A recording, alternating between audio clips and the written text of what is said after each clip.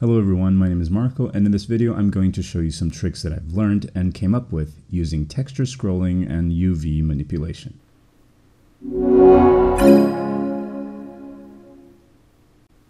Texture scrolling is a very simple and cheap method for adding animation to your textures.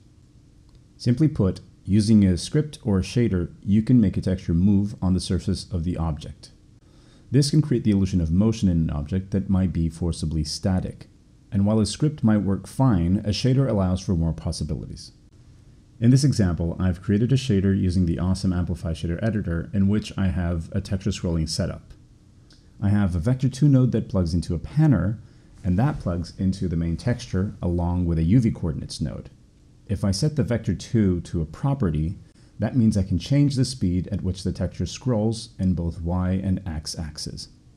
If you want, you can even add a second texture map and blend between the two for more detail. If you change the textures, you might end up with some really cool effects.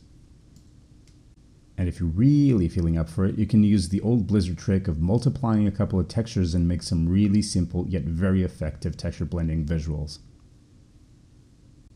And for the texture penning part, that's actually all there is to it. The potential of this technique actually comes in when you mix it up with UV manipulation. Simply put again, the UVs represent where your texture is displayed on the surface of the model. If you change the position of the UVs, you change the position of the texture on the model, but you don't change the model itself.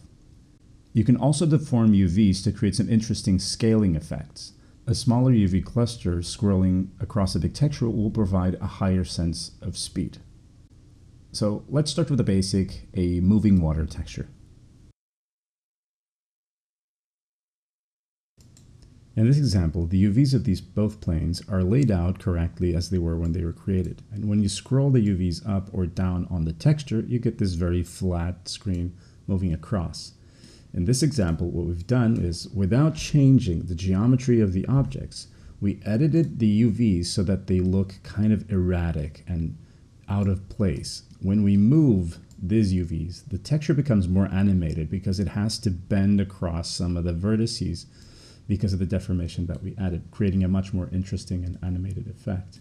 And in this final example, the idea is to take the UVs and compress them horizontally so that they are really narrow, taking up only a few pixels in the texture. And when you scroll, you get this effect that looks a bit more like a cascade of water or maybe some force field effect, which is also interesting.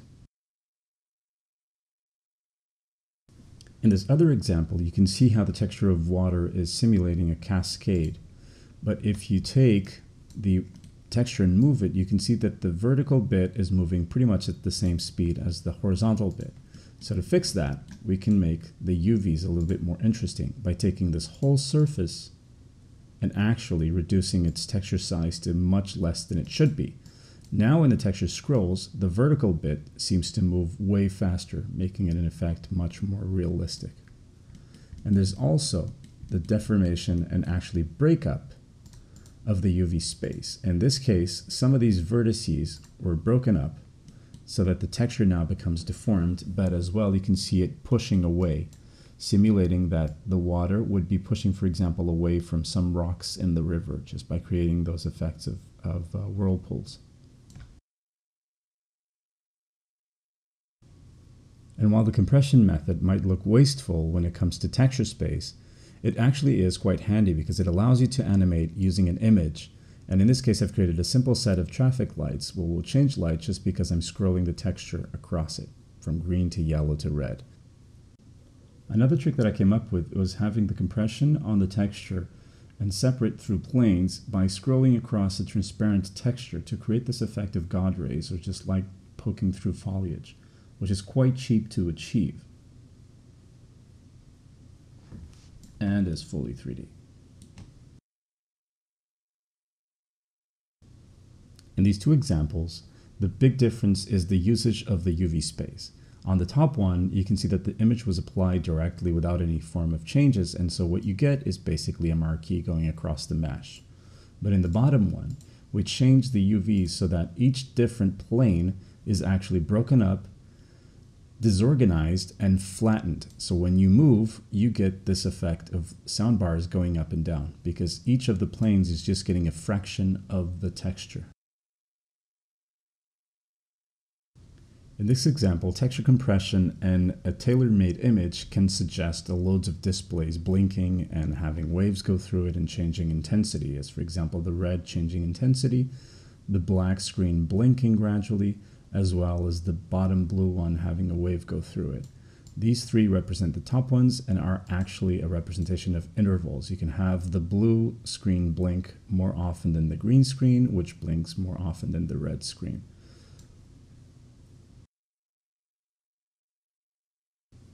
In this case, we can see how using the same texture we can get different results by manipulating the UVs. In the top model, you can see a screen, supposedly, which was supposed to be glowing, and I want the edges to be darker than the center bit. With this, only using compression, all I get is the gradient's intensity changing because it's going through the texture. But if I manipulate the position of the vertices on the UVs, I can get all the bright vertices to be on the top bit of the texture and the dark vertices to be on the bottom one, getting the pulse effect radiating from the center, actually creating this pulsing effect. The same thing happens in the sphere, which is using a different texture, which is basically a pulsating gradient as well. But I want the highlight of the sphere to stay in this position, and that's why it's important to actually compress all the vertices and create the texture accordingly. Now I can have a blinking light bulb without having to change the texture to anything too complex.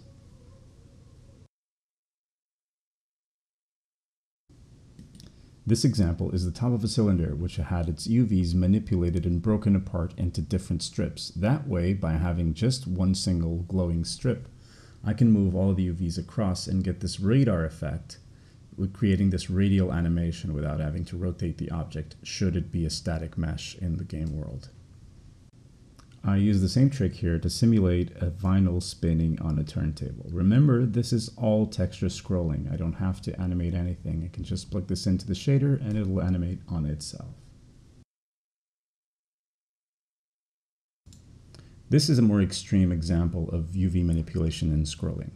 Combining a texture that already has waviness with some UVs that have been manipulated, I can create this effect of a flag that is constantly waving without having to have a sprite sheet or an actual 3D model with physics. Here you can see the original texture and how the UVs at the end were actually broken apart so that that spot of the mesh hardly ever gets any flag texture, making it look like it's tapering off into the end.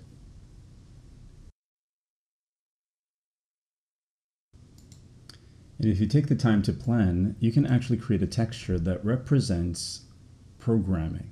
In this case, we have one of those crystal dials. By scrolling the texture, I can get the different numbers from 1 to 0 to actually scroll through and create a sequence of numbers. This might be an overcomplication with something it's probably easier to just make text, but it's a fun little thing to do, and maybe it can be useful in some situations. This is one of my favorite effects. If you ever played a racing game, you can see those arrows on the side, and I thought of a simplified way of making those arrows animate.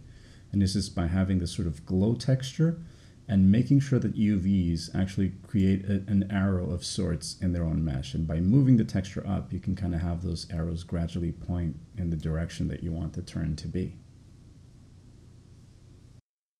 And those are my tricks using texture scrolling and UV manipulation. I hope you guys enjoyed this and that you learned something from it. Take care.